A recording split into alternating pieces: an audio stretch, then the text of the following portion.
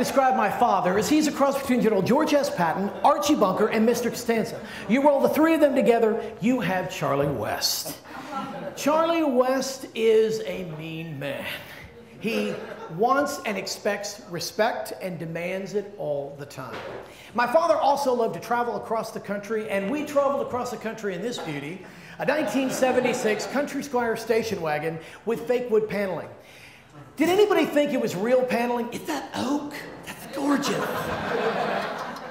I think that's parquet. That's gorgeous.